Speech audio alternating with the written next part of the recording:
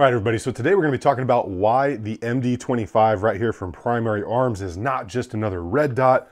But first, let's see a little bit of it in action.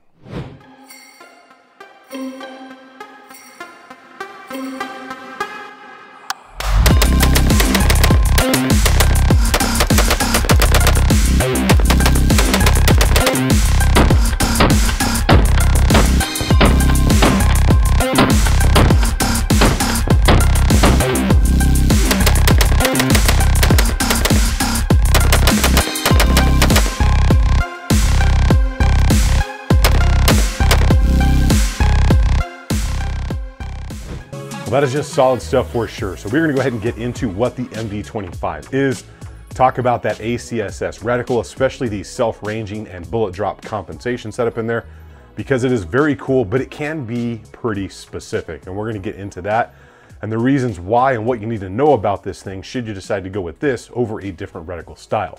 And we're gonna go over the big points. And I might have a full spec sheet for you that need it with a little bit of that elevator music. So starting off with the battery life here, we're gonna get a solid rating. But one thing to keep in mind here is there is a lot more stuff going on with this reticle between the horseshoe, the chevron, and the BDC thing going on. You're not gonna get that pure single red dot power for the length of hours. So depending on the brightness setting here, you're gonna get anywhere from 10,000 to 25,000 hours. Now that is still very solid. Basically change your battery out once a year like I do on all of your optics, and you're probably never gonna have an issue with it, even if you run them at max all the time.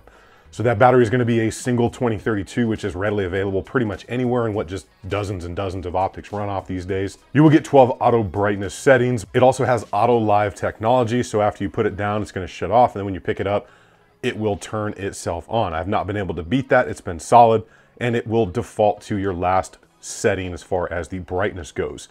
You'll get 12 settings. It is night vision capable. When it comes to zeroing this thing, it is half MOA adjustments, which is very nice because a lot of other optics in this price point are going with 1 MOA, and you can never really seem to get them dialed in perfect. The reticle style is the ACSS CQB reticle, and it is in the color of red. So this is a very specific style of reticle that's not only going to help you with immediate identification and up close shots, but also gives you the ability to range and use this as a BDC compensation for 7.62 and 5.56 out to 600 yards if you're running a magnifier. And of course, it will give you that lifetime warranty that Primary Arms is known for, and it weighs about 6.5 ounces. So not bad at all considering the size. And now for my spec commandos that have to see all of the details, I know you need some music. Here you go.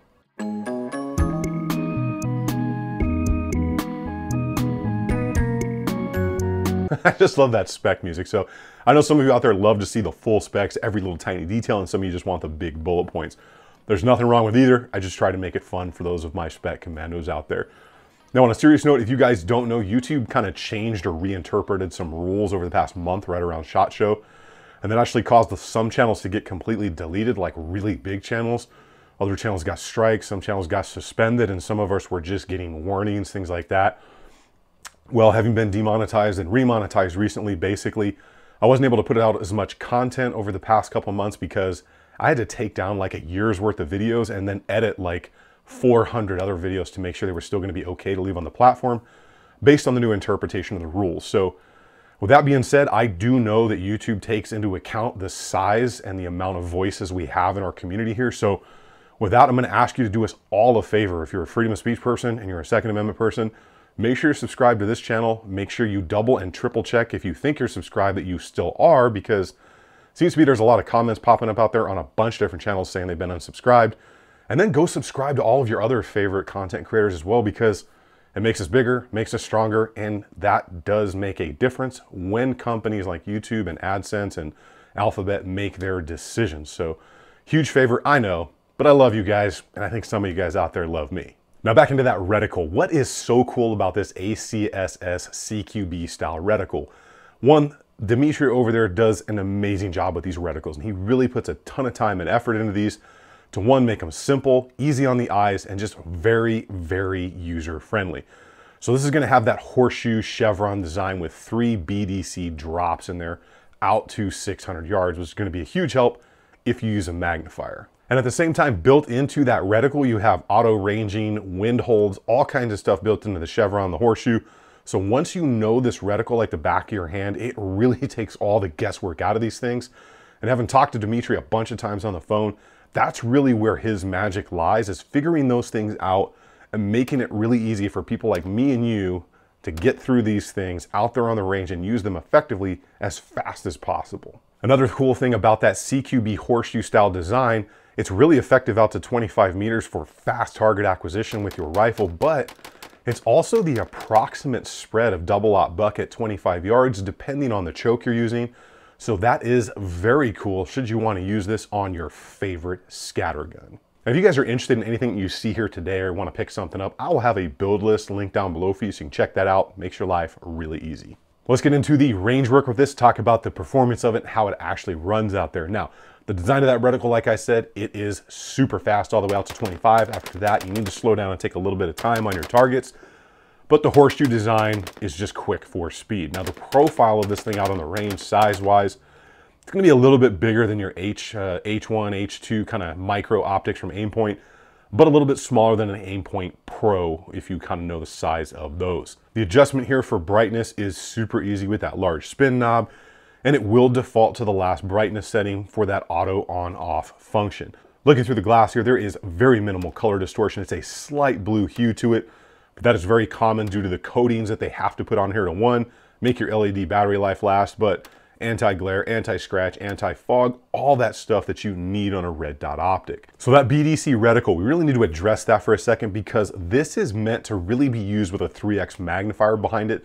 Otherwise, those 3 dots in there are just gonna look like one solid red line to the naked eye until you flip over the magnifier, and then you're gonna get maximum use out of that BDC. So you gotta be cognizant of that should you decide to go with this version of the ACSS reticle in there, that you're either gonna have to grow into a magnifier or already have a magnifier to really maximize the effectiveness of the built-in reticle in this dot. Let's go ahead and address who this red dot is really for, because there's several things you need to take into account if you are looking at this new MD-25. The first thing you're gonna have to think about is, do you plan on running a magnifier or growing into a magnifier in the future? Because you're gonna really need that to make maximum use out of this specific reticle. Next up is gonna be, do you wanna spend right around $200? Because that's what this one's gonna cost, like $199, $200, something like that. And then have the additional cost of that magnifier, because you're either gonna want that now or in the future. And can you live with the battery life? This isn't gonna give you that 50,000 hour battery life, but if you want an auto ranging BDC reticle like this, you're gonna sacrifice battery life. But again, changes them out every year and it's kind of a non-issue. And then lastly, do you even like a reticle design like that? Because it can be a little bit busy on the eye until you get used to it. But ultimately, the horseshoe and the chevron, it's just super fast. Now, is this a good value coming in at $200? Absolutely, but it is pretty specific and dependent on how you want to run your rifle, how you want to outfit it, and the distances you see yourself shooting at, whether you're 5.56 or a 7.62 person. So you don't want to run a magnifier? Probably not for you. You love you some 3 power, it's probably really one to take into account. Let's go ahead and talk about what that optic is actually sitting on here, because I know somebody is going to ask, and again, I'll have a build list for you. First off, this is the 17 design lower right there with an Aero Precision full built upper. It's going to have that 416R stainless barrel, a gamma brake on there, which I'm a huge fan of, and then that M4 E1 enhanced rail on there. A little thicker than some of your modern stuff, but if you've never seen the M4 E1 uppers, the rail actually screws into an elongated section that's built into the upper. They are absolute tanks. Aero Precision does an amazing job on their products. And then the Daniel Horner trigger right there from Timney. Amazing 2-stage trigger. I have videos on all that stuff if you want to check it out. And again, the build list will be down there. Just a Fab Defense stock out there. Nothing great, nothing bad, but this isn't like a real hard use rifle. Kind of a fun thing out there on the range.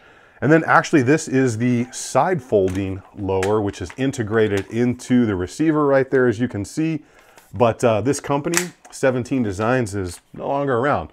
But apparently the side folding lower here was actually patented and owned by, I think, Shield Arms. And from my understanding, they make them a little bit better, a little bit tighter than this company did. So I'll link that over there if you are interested and you just have to have you a side folder, because Imagine, you know, a pistol version of this or a 10.5 inch or anything really compact, makes an amazing truck gun or trunk gun or whatever you want to do with it. All right, well, that's going to wrap up the MD-25 right there from Primary Arms. So remember that build list will be linked down below should you want to check anything out.